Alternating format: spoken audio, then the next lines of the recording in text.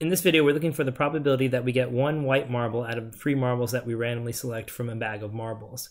They tell us that the bag has 15 yellow marbles, 10 red marbles, and 5 white marbles.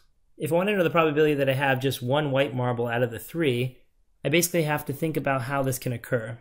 There are actually 3 ways this can occur. We can have a white marble and 2 non-white marbles, or a non-white marble, a white marble, and then a non-white marble, or 2 non-white marbles and then a white marble. The order in which the white marble appears matters, so we have to consider all 3 cases. Since we have the word "or" here, we're going to add the results. So in each case, we have 3 fractions.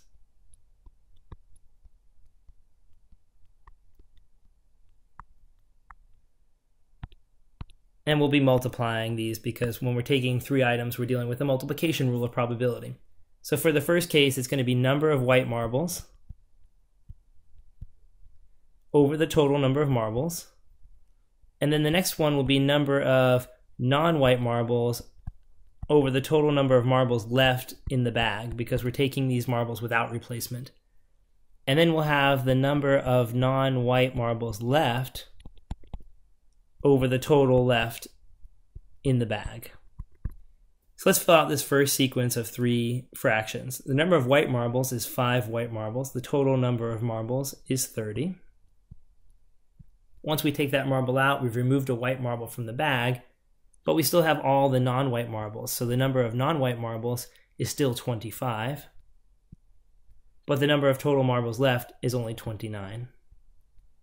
Now once I remove one of those non-white marbles and it's out of the bag, I only have 24 non-white marbles left, and then I have 28 total marbles left in the bag.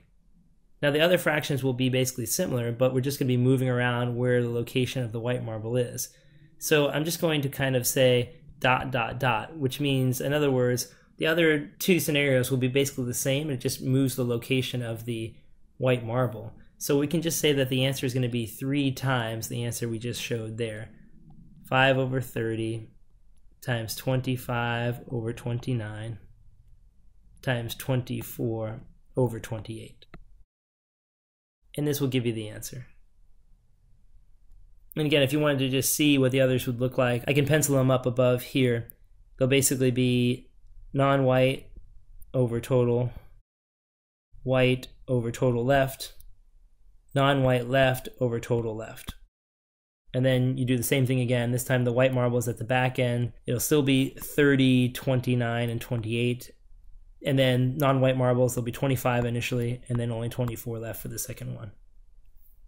But again, that's basically the same as just taking 3 and multiplying by the original set of fractions we had here.